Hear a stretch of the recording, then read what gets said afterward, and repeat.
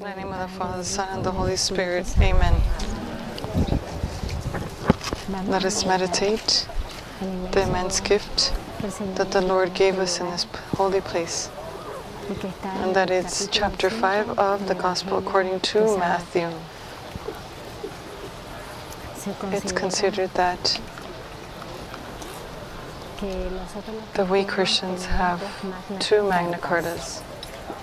One here in the Gospel, directly said by the Lord, which are the Beatitudes, and then the letter to the Corinthians, chapter 13, written by St. Paul, which is the hymn to authentic love. The two Magna Cartas have to be in your homes. I recommend that you buy here. I recommend that you buy here the Holy Card with the Beatitudes, and that you frame them and put them in an important place in your homes. Because why? Because we can never forget that Jesus in this place climbed up the mountain, and we're going to see why he climbed up the mountain to teach us. We, his followers, his disciples, what is the true path to happiness? Not only in heaven, but also here on earth. Like I was saying in the meditation in the Mass, if the kingdom of God is in our hearts, and our hearts then should be formed in the school of the Beatitudes. From this place, what I said, St. John Paul II stayed here, and St. John Paul II called the entire church in the year 2000, and then he repeated it in World Youth Day in Toronto. The exact same phrase. We can say that it was like a call out, an order for the entire church. The world today, what it needs are men and women of the Beatitudes. That is, when John Paul II said, what the world needs, he's giving us the remedy for all the evils. And so, all the times that he said the world needs this, we have to pay attention, because he was giving remedies. But he considered that a time in the world was coming. He had a prophetic gaze, which is being fulfilled, that a time was coming in the world where all Christian values were being turned around, and that the values of the world would take precedence over all humanity. And even Christians were going to embrace them in such a way that they would stop being disciples of Christ without realizing it. And the Lord came to save us, but to save man, or the person, man, woman. That means all of his being. He not only came to save us from sin, which is the first and foremost, because no one with sin can live in the kingdom of the Lord. And that's why when there's mortal sin, we have to confess immediately, so that we don't lose the grace of being in communion with the kingdom.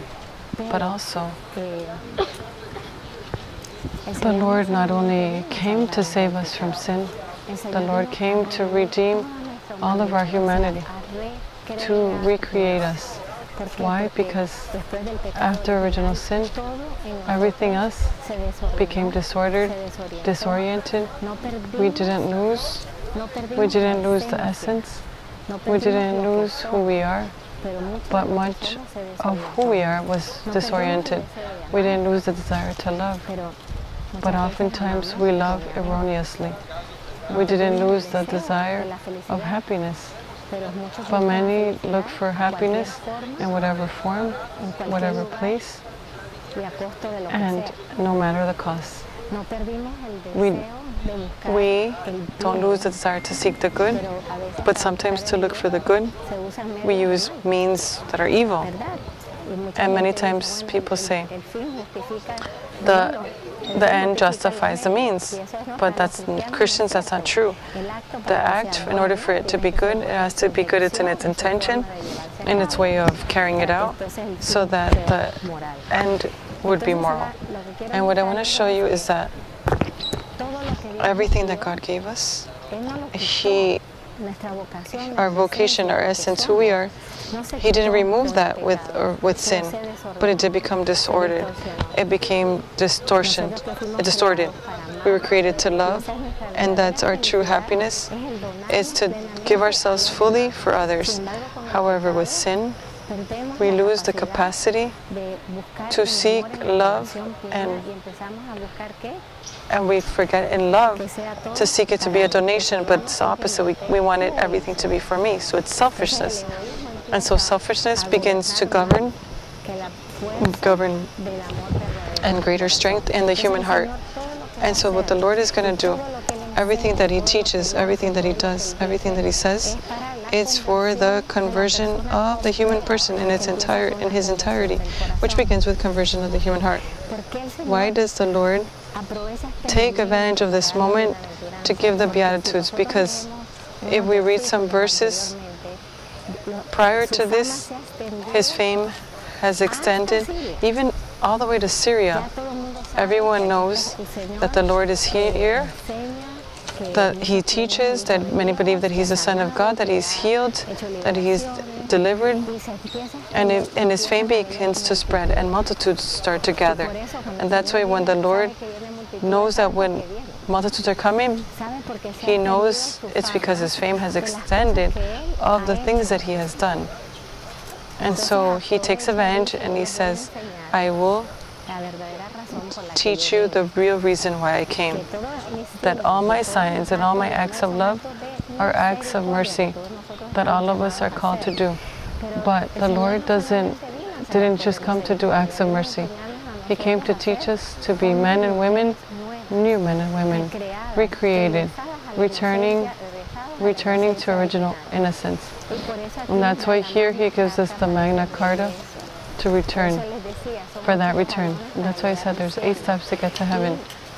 And they sound very nice, but they're very difficult to live. They're very demanding. The Beatitudes are very demanding. And that's why people don't live them. Even though we can call ourselves Christian, or even if supposedly we are very close to the Lord, and brothers and sisters, the Beatitudes is our point of discernment of authentic Christianity. A leader who doesn't live the Beatitudes, don't follow that leader, because he or she's a leader in his own way, not with the heart of Christ. He's not a good shepherd. The Beatitudes, as the Father was saying in the homily, quoting Cardinal Ratzinger, is the figure of Christ. If we want to know how the person of Christ was, how the heart of the Lord was, it's described in the Beatitudes.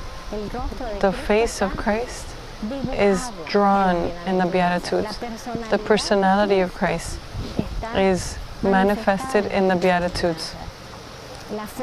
The way in which He wants us to live, because He didn't just come to give us a teaching. He came to transform us so that we can live a new lifestyle. If not, it would just be theory. And the Word became flesh. And so the Lord wants us to learn what is the kingdom of heaven. But at the same time, He wants to teach us to live in the kingdom. And to live in the kingdom, we have to live the Beatitudes. And that's why even for our own reflection, personal reflection, or examination of conscience, I have to see myself. How am I living in the kingdom? How inside of the kingdom, or how is the kingdom living inside of me, living the Beatitudes? I imagine that moment, brothers and sisters, and I always get very emotional to come here because there's details that are so clear in the Beatitudes. So the Lord wants us to sit in this school. And that school is to teach us to live.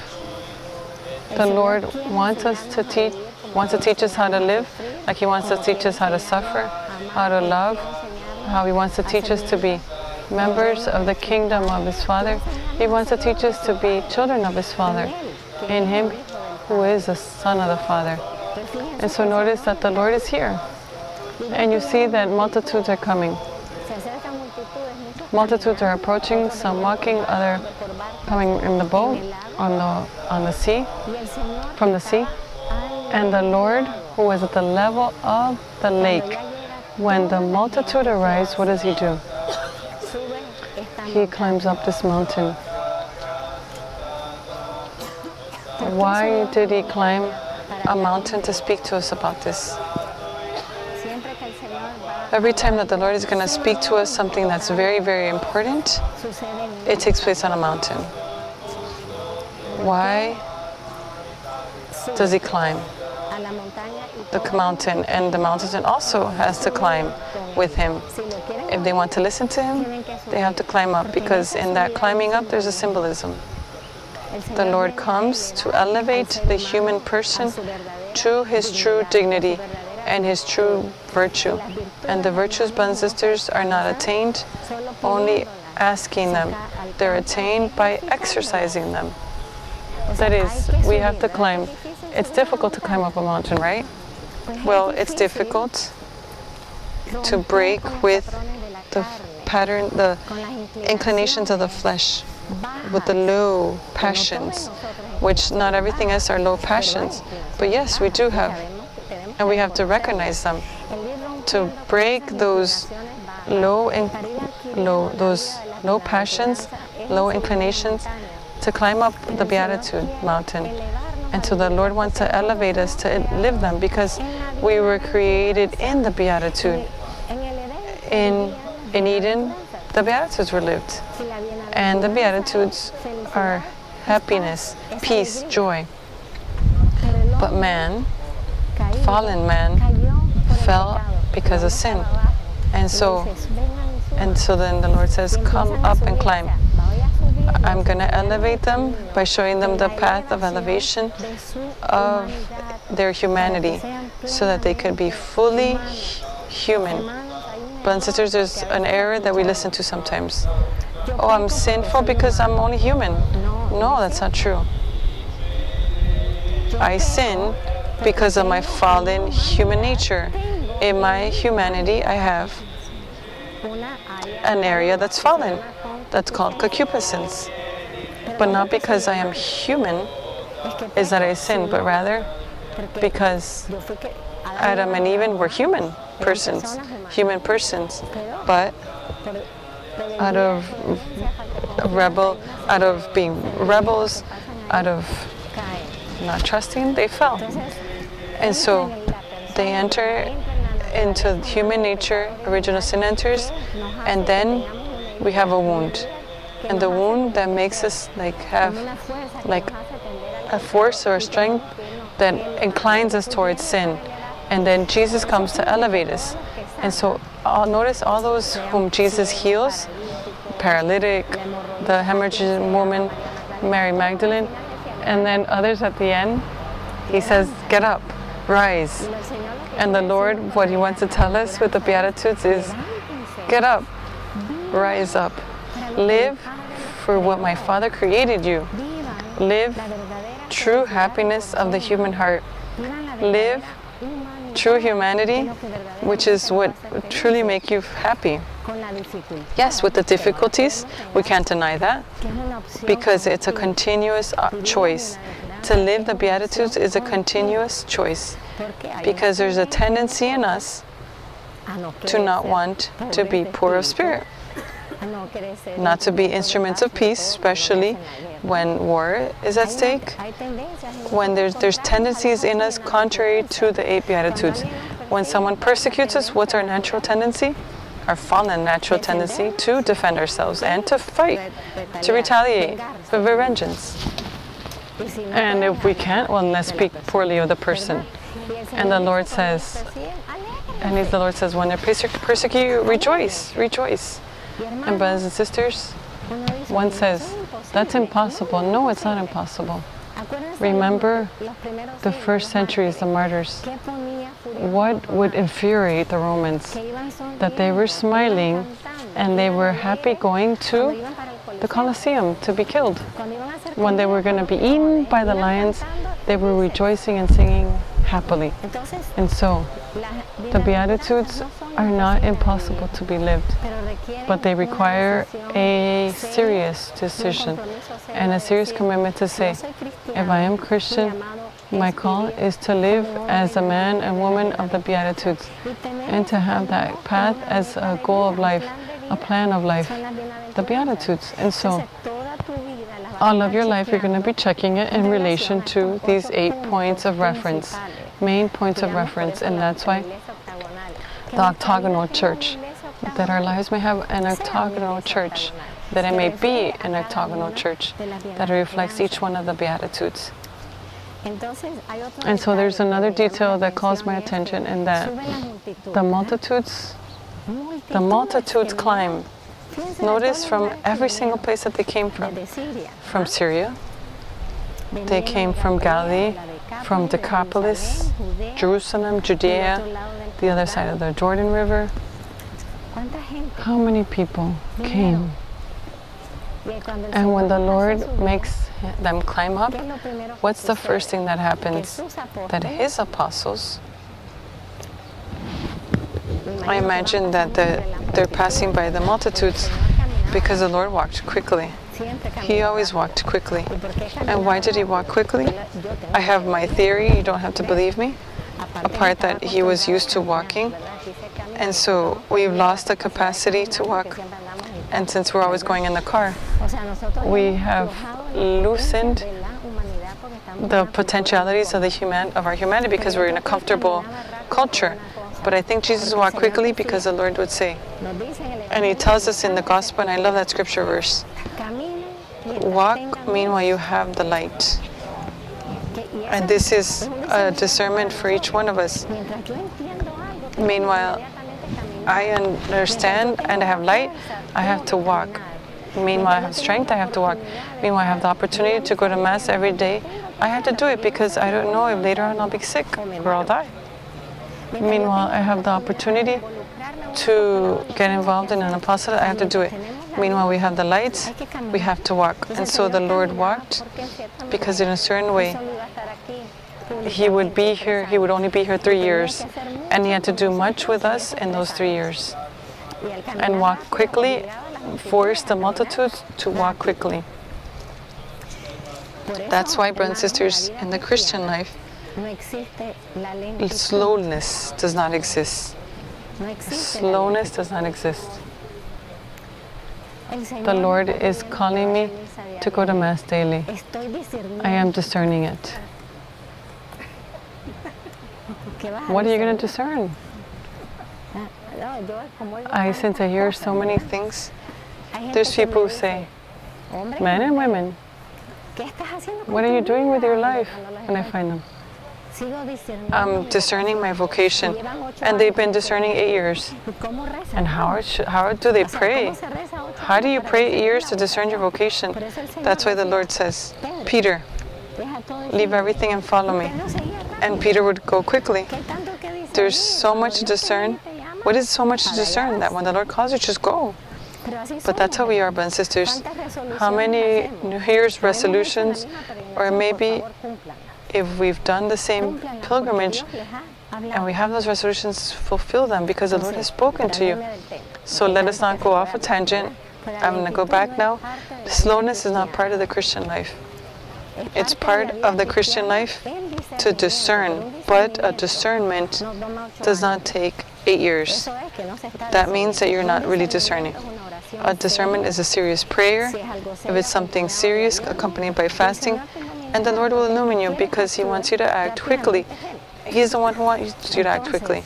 And so, as I was saying, the next thing that happens, I imagine amongst the multitudes of the apostles are hurrying to draw close to the Master. And Scripture says, the apostles arrive and they sit next to Him. This is very important. There's a sign here. True apostles of the Lord always have to be close to listen. Listen to the Lord. And that's why they climb quickly, because they climb and they sit next to Jesus.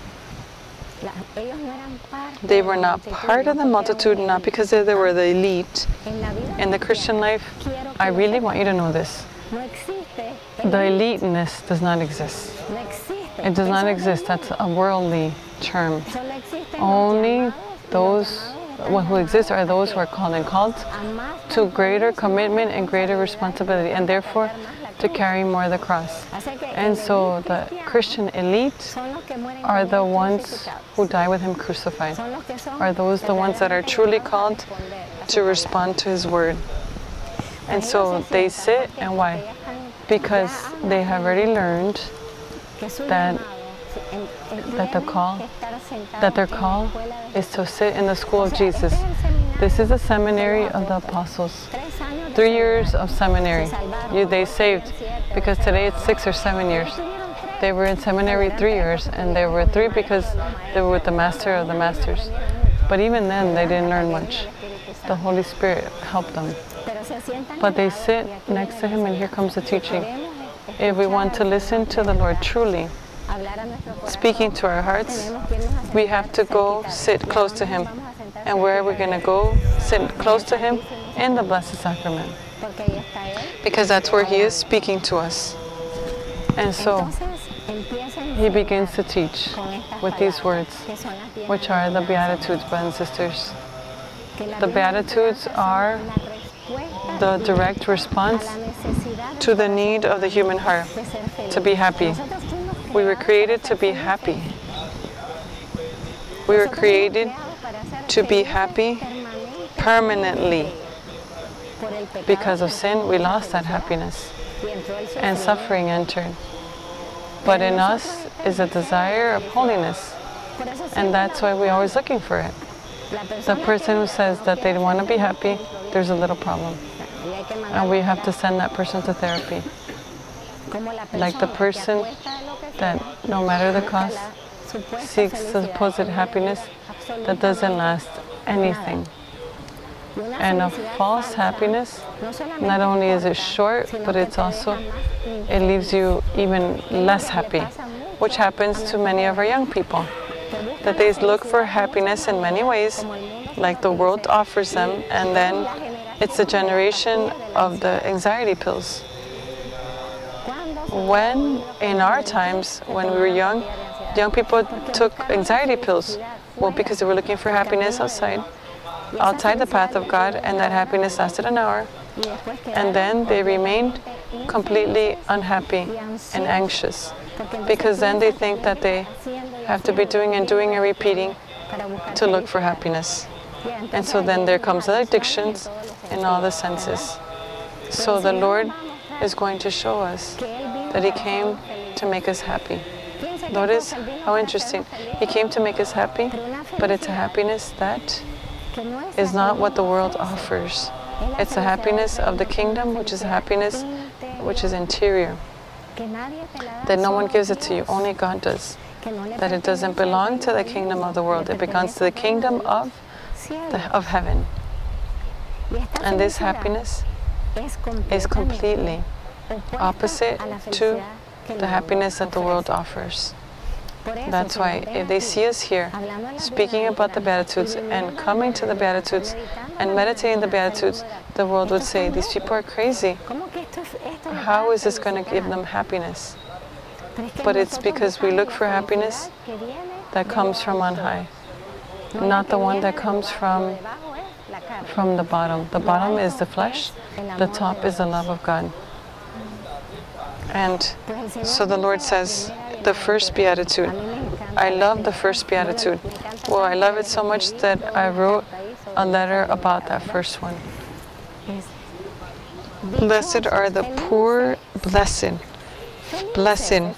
The Lord came to proclaim blessedness. The good news. The gospel is good news. For some, it's bad news. But for Christians, we understand what good news is when the Lord says, walk the narrow path, because the narrow path is the path of salvation. For many, it's bad news. We understand it. We understand that when we want wideness, amplitude, pleasures, we go through the wide path. How many consequences for our souls, even for our relationships. How many vocations, marriage, priestly, religious, are lost when we begin to look for the wide path. The narrow path is what keeps us straight, following Jesus. The good thing is about the narrow path is that you can't go left or you can't go right, because you'll fall.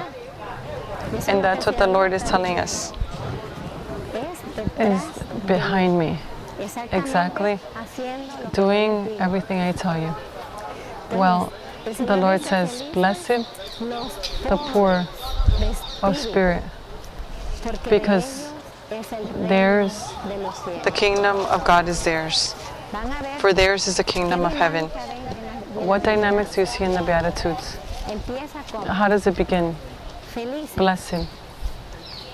Who? And what is the recompense? That's the dynamic. There's a triple dynamic in every Beatitude. The first thing that the Lord announces is this that I'm going to tell you that's going to give you happiness. And that's what He says, blessed. But also, notice that the Lord doesn't impose. He invites. Notice how He says it. Blessed are the poor in spirit, those who accept in their hearts to live poverty of spirit. They're going to go receive the kingdom of heaven. The Lord came to establish the kingdom of heaven. What He's saying is that those who are poor in spirit are going to belong fully, and they will receive all the treasures of the kingdom. Those who renounce the treasures, and I'm not speaking about material ones, the ones that dispossess, the ones that are not attached to anything. Everything's attachment nowadays. Those who are not attached to anything, who love intensely, but who love freely. That's how Christians we have to live and love. Love freely and intensely. People, things, creation that God has given us. We have to love and care, but with freedom. The person that is dispossessed of everything receives everything. That's what the Lord is saying. In reality, it's a great business. You get disposed. It's not like you remain without anything. It's an interior attitude that I don't need to use such a brand to have importance. No, brothers and sisters. If you have the greatest brand in the world, you have the brand of the seal of God. You are a son and daughter of God. With one nice shirt, with a brand or not brand, you are exactly the same. And you are worth exactly the same. I'm not against that you use things brand names. But what I'm saying is that who thinks that the values are by the brand, who follows just brand names, we're like horses and cows, that by the brand that I have, the seal that I have, I know who I belong to. No, the brand that we have, that we're children of God, and no one or anyone can increase value. My value is the greatest that exists because we are the children of the Father. The ones who are not attached do not remain empty.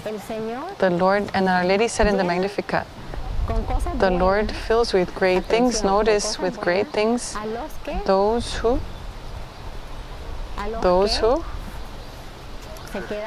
are empty. When we empty ourselves of all those things that fill our heart unnecessarily, we have, I don't know how to say this in so many cultures, but we have so many limits. Like, if I don't eat at 12:30, I can't survive, especially Hispanics. If I don't eat at certain time, if I don't eat certain food. And that's why Jesus has so many teachings about food. It's not that they didn't eat. He fasted 40 days, but what he's saying is that there's more important things in life than food.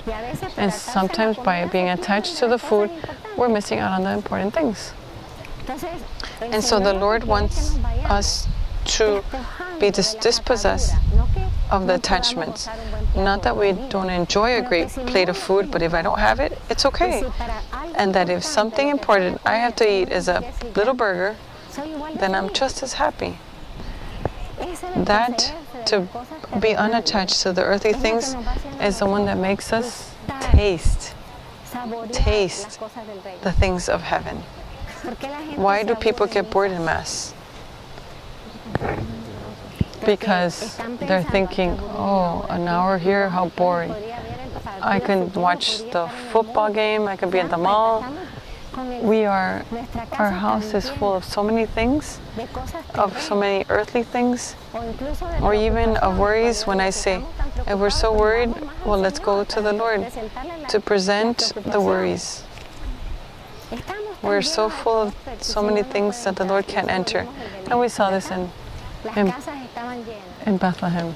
The houses were full, and so the Lord couldn't enter into any of those homes. The same thing happens with us, and that's why He says, blessed are they who empty themselves, the ones who are not attached to anything, and that they have their hearts completely free for the Lord, for everything that the Lord wants to give, because God wants to give the greatest. And what's the greatest that He gives is the kingdom of heaven. And so we can have a whole course about every beatitude. I'm not going to have you here a month. We're going to go to the next one. And so what happens here? The importance of asking here is, first, look at yourselves interiorly. What do I give so much importance to? It's a fundamental question we have to ask ourselves. What do I give so much importance to? That without that, it seems like the world has ended, and that I'm missing something. Something's lacking in my life. Brothers and sisters, the only thing that we can stop living is with, we can't live without God. So if we have God, we have everything. But however, if I don't have my coffee at 3 p.m., I can't survive. Well, I'm not against coffee. I like coffee. But if at 3 p.m. we're praying and you can't have your coffee, how many people leave to go have coffee? Notice? So, our values. Here we have to ask ourselves, what do I give a high importance in my life? And evaluate it in the light of the poverty of spirit. And evaluate it if that could even be an obstacle to your communion with God. The second, imagine the world detests us for this. Even Christians don't like this one. Blessed are the meek, for they shall inherit the earth. In the English translation, it's the 5th verse, but in the Spanish, apparently it's the 4th verse. Blessed are the meek, for they shall inherit the earth. Imagine. Blessed are the meek. Who are the meek? Define to me meekness.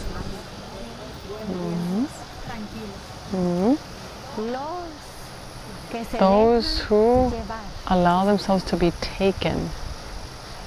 Imagine that. Those who allow themselves to be taken or led. It's the opposite of being rebels, of doing whatever I want. Nope. Don't touch me. Opposite to all that is meekness.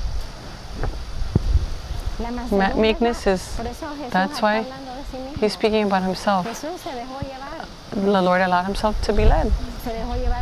To be led and taken by the soldiers and to the house of Caiaphas.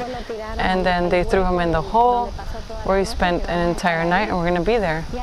And He went in silence. Lamb of God, the meek Lamb of God. Meekness is the style of life of total docility to the will of the Lord. Mother, but what is the will of God? But first and foremost, it's very simple. The will of God begins by the duties of your vocation. Well, but today He didn't say good morning to me. I'm not going to cook for him. Well, I give examples of what I hear. Is that meekness? No. Meekness is the opposite to self-defense. And brothers and sisters, the one who is not meek will harden the heart so much that he becomes a rebel. To be a rebel is product of not having meekness, not having docility. That's why I'm so proud of you, because you were on time today in the bus. And when I said we go in front of the church, we meet there, and you were there in 5 minutes. That's meekness. Believe it or not, that's why it's good to have pilgrimage, apart from other things, because we learn the virtues that perhaps in our own families we're not living them, but because we have someone telling us, follow this path, go here, be at this time. And that going there, spending the entire day, entering and functioning as a body, stop thinking about oneself. Oh, I've got to go brush my teeth. I like 20 minutes brushing my teeth. People are waiting for me. No. We're used to the I. But since we're various days pilgrimaging in groups, we begin to think of the common good. And so we begin to enter into docility, in meekness. Now, meekness is not being dumb. In Spanish, it's a saying, meek but not dumb. And I agree 100%. Menso. Manso pero no menso. I'm a nun but not mensa. Meekness is not following anyone. Not being docile also to just anyone.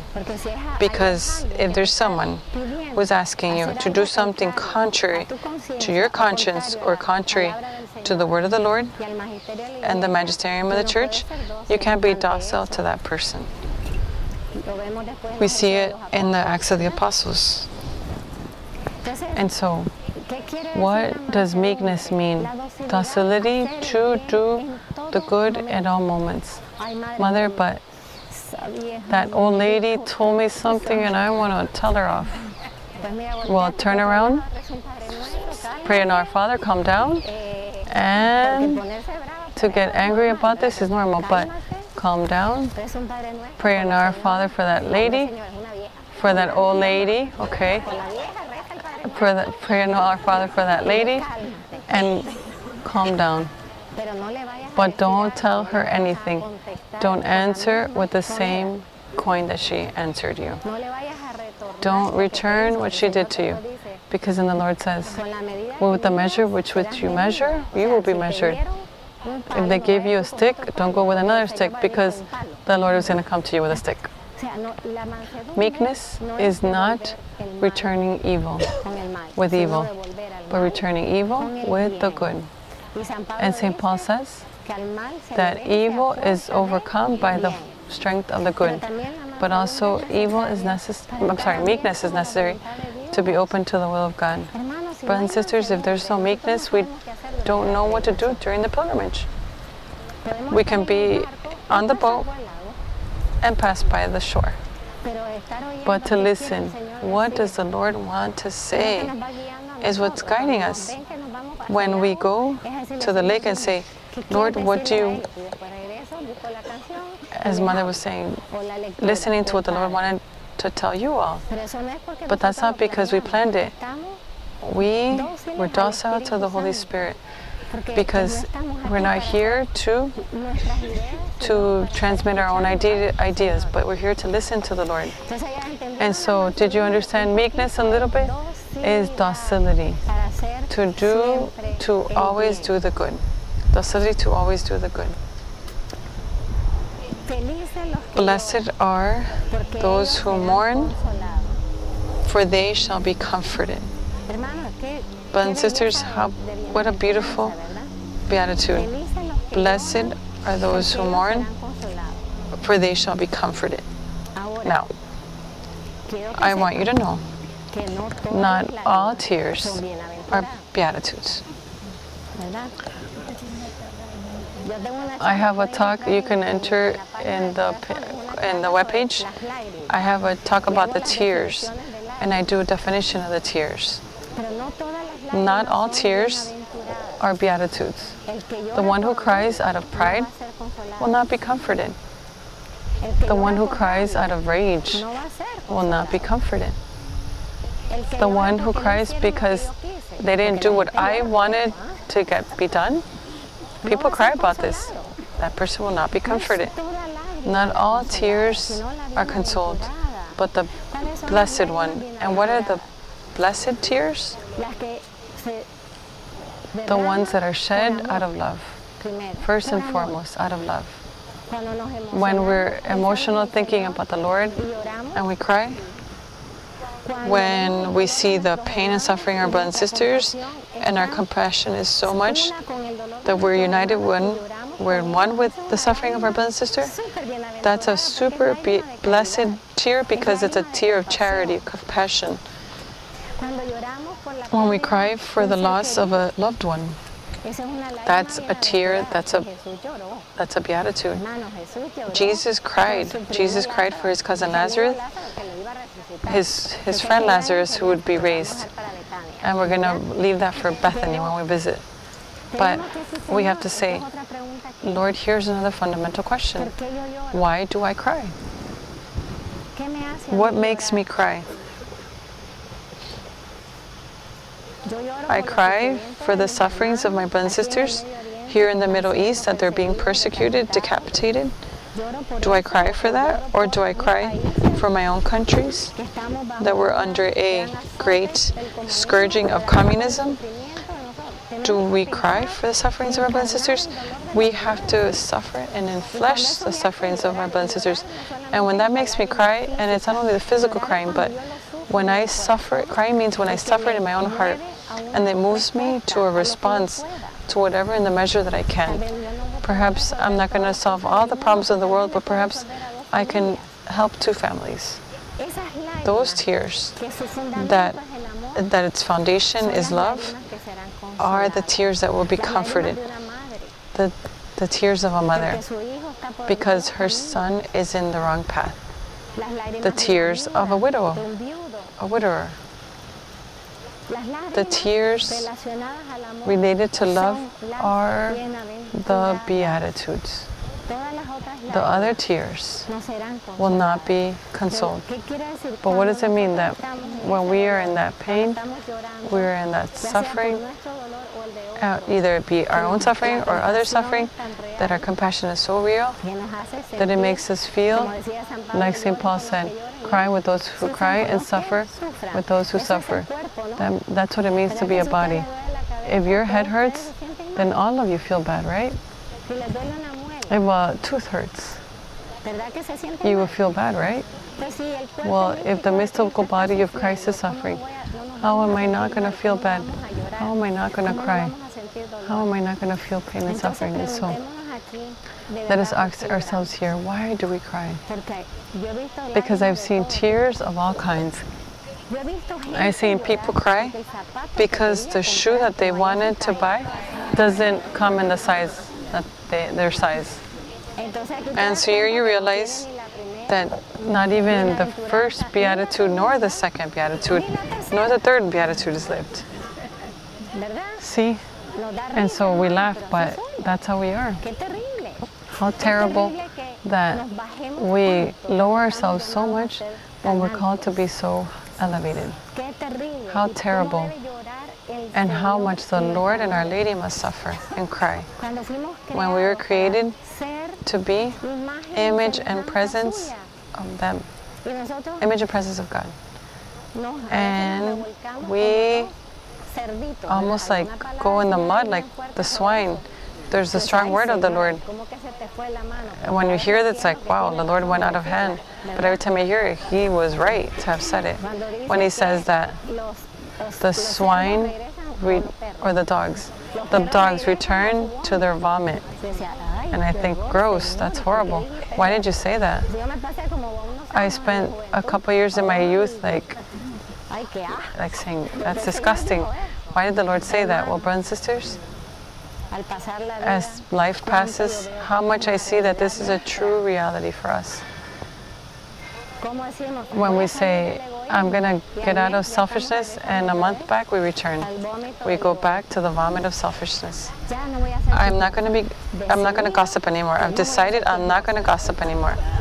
And it lasts 2 weeks. And 2 weeks later, we return to the vomit of gossip.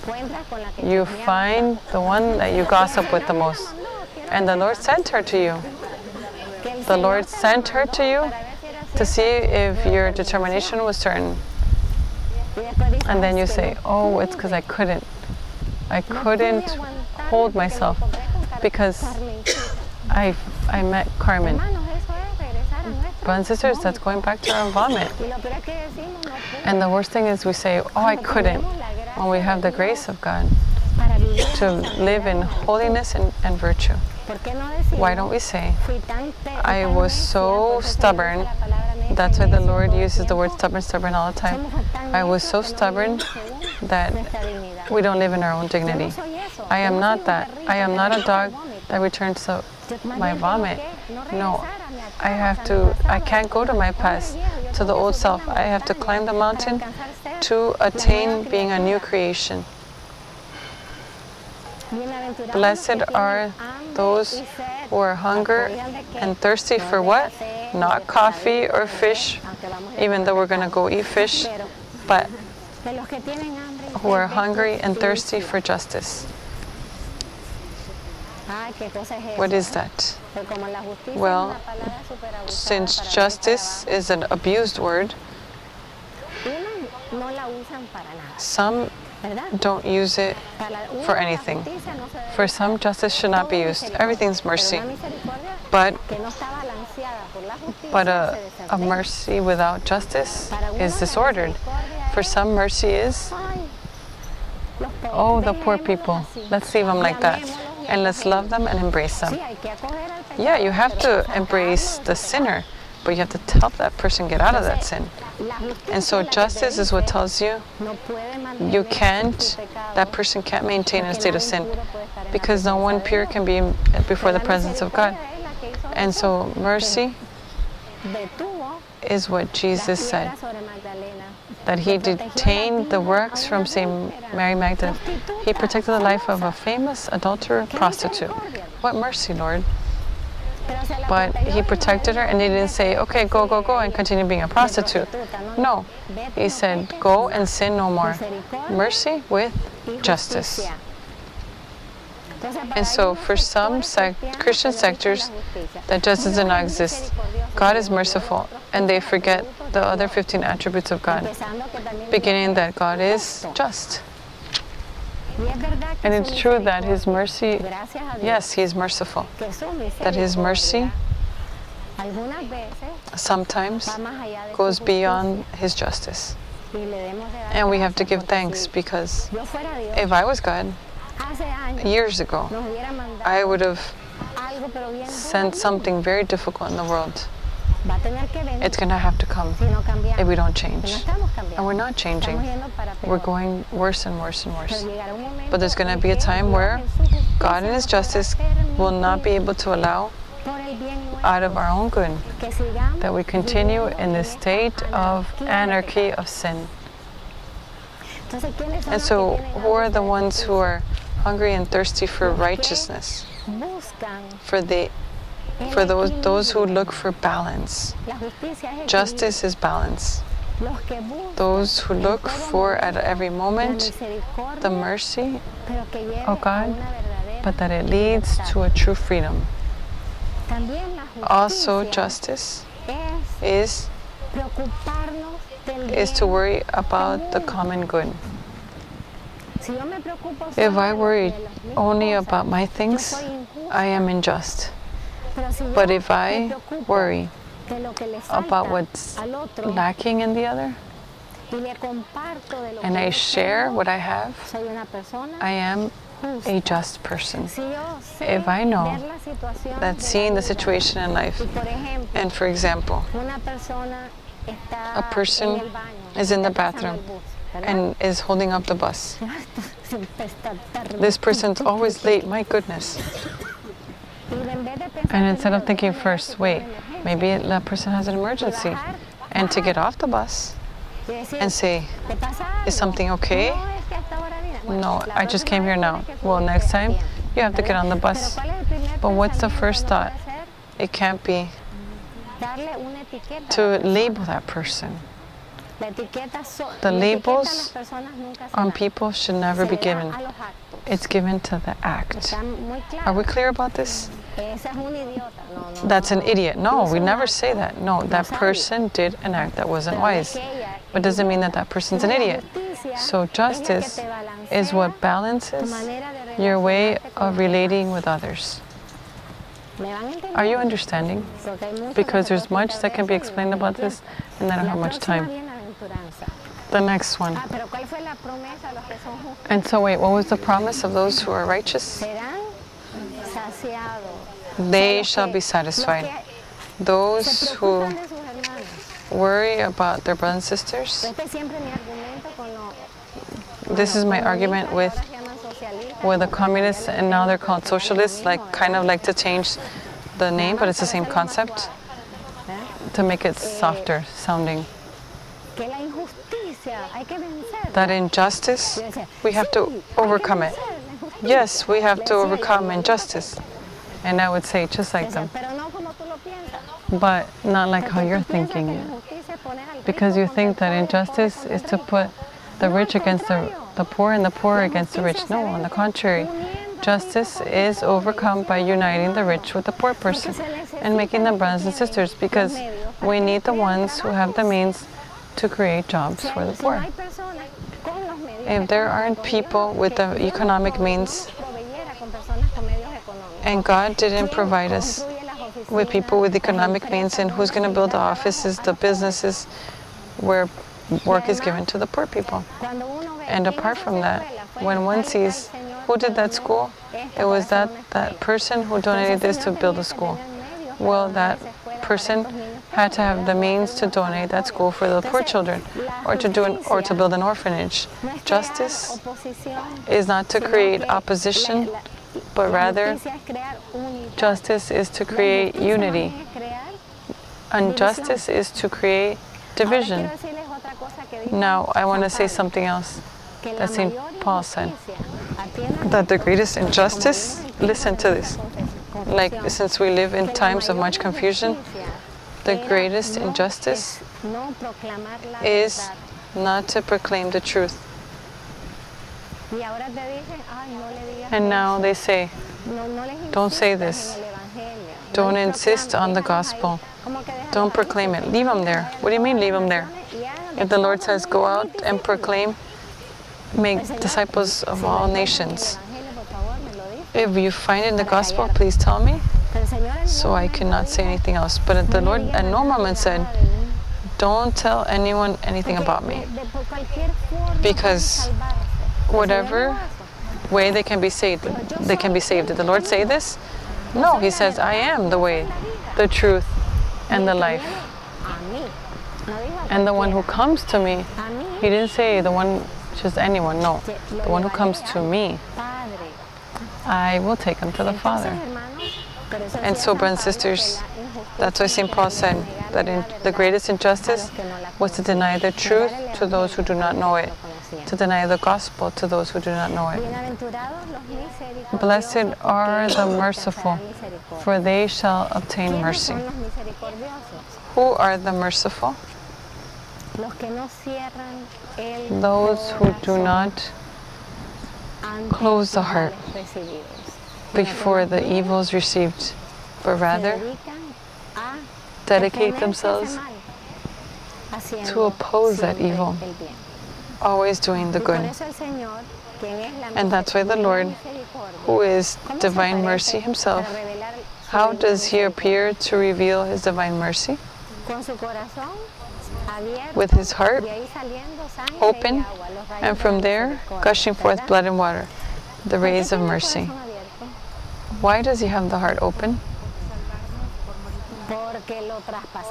Because they pierced Him in Calvary with a sword. He was already dead, mind you. It's not like it wasn't necessary to re-kill Him. They pierced His heart to make sure He was dead. And so a double hatred. And how does the Lord respond to so much evil? When they pierce his heart to re-kill him, he, even after death, he continues giving life. Because love is stronger than death. And he continues giving life after death. I got goosebumps. And blood and water gushed forth, symbolizing the two great sacraments of baptism and the Eucharist, but also symbolizing the rays of mercy. Mercy is that they pierce my heart, and what do I do with that pain? What do I do with that pain? Do I allow that wound to become rotten with rancor, to become affected, or do I offer it? Or do I try to see what fountain is being opened through this pain and suffering? Because every wound, the Lord told me, from all his wounds, open fountains, like I did. And so all of us are pierced, perhaps almost every day, maybe in different ways, or in different ways of swords, sizes of swords. But what do I decide to do with that pain and suffering? If you transform it in a fountain that brings life, I am merciful. I am merciful. When I can forgive, brothers and sisters. There's Christians who go to Mass every day and they say, I can't forgive. I can't forgive. Brothers and sisters, how can we say that? What an anti-gospel. To tell me that it's hard for me to forgive, that's normal. Yes, of course it's hard for us to forgive when an evil is done, especially an unjust evil is done against us. That comes something else. We can spend another hour with this. But not all evils that are done to us are unjust. Sometimes we look for those. Sometimes we go to a place and we're with people, they're not good. And when they do the evil to us, we're in the victims. And who told you to hang around these people? Part of having wisdom. But brothers and sisters, if we are merciful, that is, if we are not quick in labeling and judging and closing the human heart, I don't even speak to that person anymore. No. When our hearts are open to give life, even though it hurts, the Lord will do the same with us. He already did it, but He will do it personally with each one of us. He will be merciful. And for the Lord, mercy is fundamental. He speaks about it throughout the entire Gospel. Blessed are the clean of heart. Blessed are the pure in heart, for they shall see God. Oh, there's another beautiful one for me. Blessed are the pure, clean in heart, for they shall see God. What does this mean? What does it mean to have a pure, clean heart?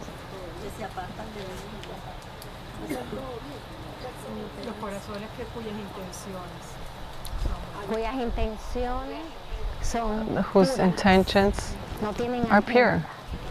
They don't have a hidden agenda. That their intentions are pure. To do things, everything out of love. It seems easy, right? But it's not. It's not easy.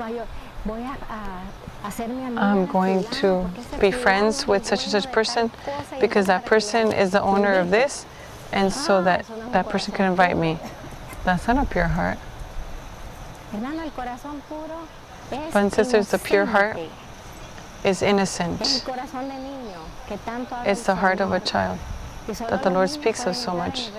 And only the children can enter the kingdom of heaven. Not the ones who are childish. Not the ones who are childish. Christians, we have to be mature. But mature with hearts that are like child's heart. Innocent hearts. And sisters, we have to make a decision here. Because the heart can become dirty for many things. what we hear, what we see, because of the environment and our own choices. But the Lord says, only the one that has a pure heart shall see God here on earth and also in heaven. That's why if we're not very purified, we have to cleanse ourselves a bit, and that is called purgatory. And purgatory is a gift of mercy. What I had to clean here, I have to go to purgatory to wash, and then they're going to really clean me up. And that's why purgatory hurts. That's why it's better to be purified here on earth and accept everything that we live and go through, first as a purse of purification, but also as an offering. Because the Lord, what He allows me here on earth is to purify us. Either we purify ourselves here or we go to purgatory to finish purification. I prefer here, because in purgatory they're going to hit me hard and I'm not going to have the Blessed Sacrament.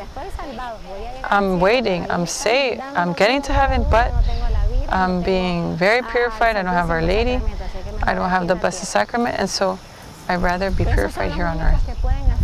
Those are the only ones that can make good discernment. The ones who have a pure heart. Why? Because they're innocent. Because they don't have a hidden agenda. They're not full of their own will. Because they're not filled with self-love. And so what happens, brothers and sisters, they can see the will of God with freedom. And that's why it means that they can see me. They can understand everything about God, understand His Word, to be before the Blessed Sacrament, and to believe that that's the real presence of the Lord. Those are the hearts of children, knowing that Jesus is present there in the Eucharist. And that's why the Eucharist is white. I'm glad that he liked white bread, because that's where the pure of heart is, giving Himself for us. Blessed are the peacemakers, for they shall be called sons of God. That's the best title. Sons of God. Who are the sons of God? The ones who are not the pacifists, the ones who are passive. A peacemaker, pacifista, that are not always in self-defense. That they say one word and already you're going to attack. They don't even let you talk and then they answer. Wait, let me finish what I'm saying. I wasn't saying anything against you. The world today is so aggressive, brothers and sisters, that we have an aggressive culture. And what do we have to do? We have to be able to make our hearts peaceful so we can make the culture peaceful.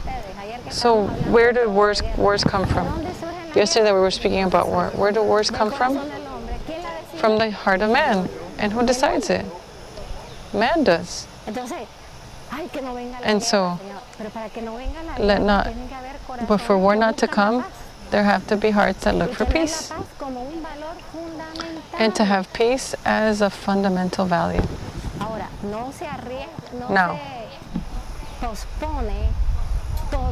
Now, what doesn't get postponed? We don't postpone everything for peace. In order to have peace, I'm not going to say that I'm a Christian so that they're not angry at me. No. That's a false peace.